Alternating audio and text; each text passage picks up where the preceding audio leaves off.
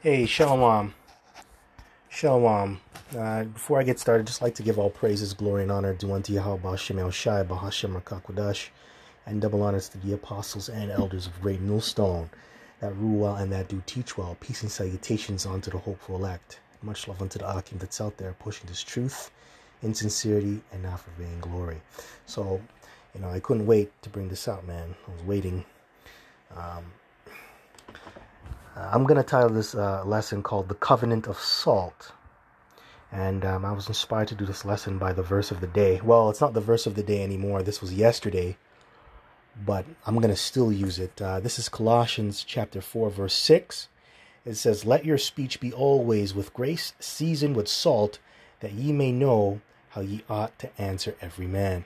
Okay, and this is very important, especially when you go on the highways and hedges, and when you do your sit-downs, and really when you interact with anybody. Your words have to be seasoned with salt. And how do you get seasoned with salt? Well, one, that comes through experience, and now through experience you have to study.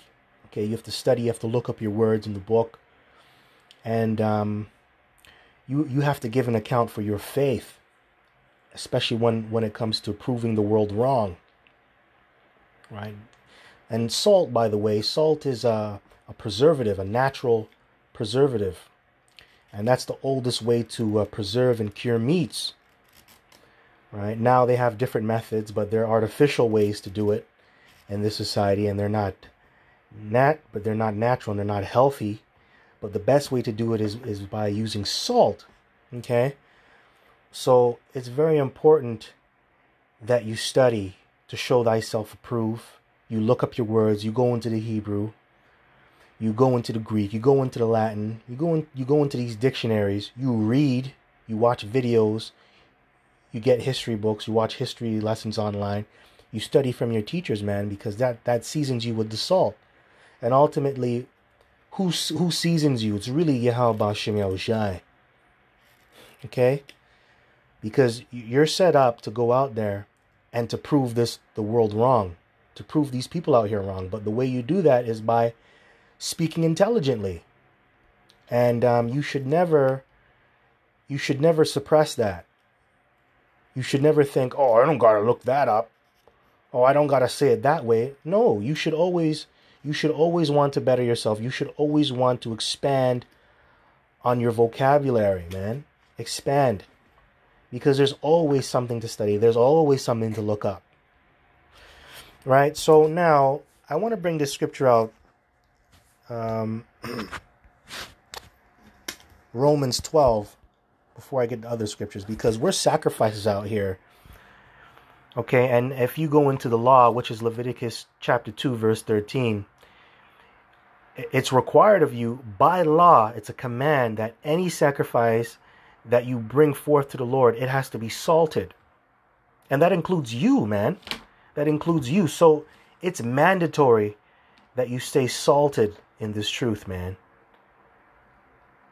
Don't deny yourself being salted. Don't think, oh, I don't got to look that up. The Lord knows my heart. No, go the extra step. Get salty.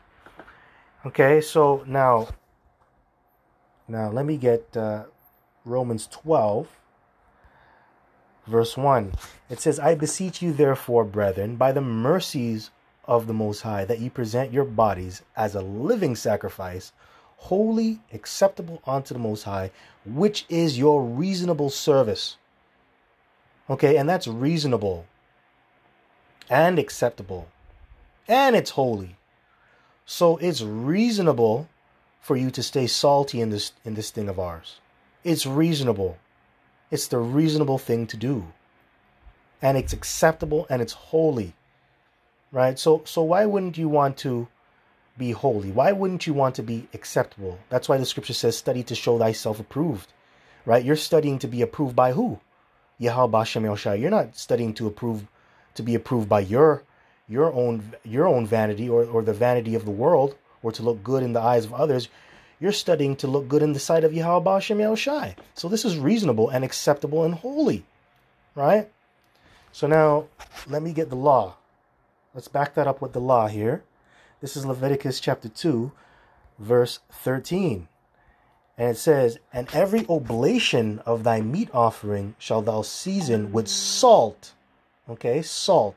Like I said, salt is a preservative, right? It's a preservative. By you being salted, it preserves you for that divine grace, man. Okay? The divine things that the Lord has to offer you. By you studying, by you supping with the Lord, by you getting seasoned, that actually preserves your life, man. So you must want to do it. Take that extra step. "Neither shalt thou suffer the salt of thy covenant of thy power to be lacking." So you must salt up your meat, man. You got to salt yourself up. Get as much knowledge as you can. Expand your vocabulary as much as you can. Look up everything, man. I look up everything. I hit that blue letter. I put that on my phone. I look up every single word of the precept I read. I look up everything to the best of my ability. I'm not perfect. I do fall short, right? But I try, to the best of my ability, I try to look everything up. So when I go out there and somebody asks me a question, I know my shit, right? You can't trick me. And if I don't know something, I at least know the story and the concept of whatever is being brought out. And then I can always go back and then I can give you an answer. But you can't trick me, right? So it says, "Neither shall thou suffer the salt of thy covenant of thy power to be lacking from thy meat offering." Now, I'm just gonna relate to you tribes, all the tribes, man. Just look at your cuisine. Now I'm a Benjamite, so-called anyway. I'm gonna say it like that. I'm a so-called Benjamite. It appears that I'm a Benjamite because I'm from the land of Benjamin. But I notice with a lot of Benjamite food, especially from the island of Jamaica, they use a lot of salt in their meat. And I'm not talking about this cheap table salt. I'm talking about that good salt, that pink salt, that black salt, that good healthy salt that is good for you. And then obviously they use all these other spices like for their oxtail, their curry goat, the jerk chicken, okay, their sweet buns. But you know what all their dishes have in common? They have salt in it. You always need that salt, and it should never be lacking. Even like Levi puts salt and spices in his food, and food's good. You have the tribes that are on the west coast of Africa. They have a lot of jollof rice. The fufu. Their stews, hearty stews that they make, their tomato stews. All of that stuff has salt in it, man. It's a key ingredient. It's good for you. It's very hearty. Right? So anyway, in all the tribes, they put salt in their food. But that's how the Lord, He likes His food. That's how the Lord likes His sacrifice. He likes you to be salty. So if the Lord's going to sacrifice you and eat you, you want to taste good. Right? Now that's wholly reasonable and acceptable. So you got to stay salty, man. In a good way. "With all thine offerings, thou shalt offer salt." Now let's hit the last precept. Let's go to Mark chapter 9, verse 50. Last verse. It says, "Salt is good, but if the salt have lost its saltiness, wherewith will ye season it? Have salt in yourselves, and have peace one with another." That's right, and you don't want to lose the salt. You don't want to lose that divine grace. The Lord opening up your mind to communicate. You don't want to lose that. Right? You don't want to lose the ability to study, to go into these scriptures. And my small little milliseconds in this truth, I've seen a lot of men fall out because, they lost the salt. They lost that flavor in the sight of the Heavenly Father, and they were sifted out. They were good men. They were great men. They were very charitable, but that's not enough. You got to do your part, and you got to go more in, and you got to expound and expand on the things that the Lord has shown you. Don't just stay stagnant like a toad, man. You got to move forward.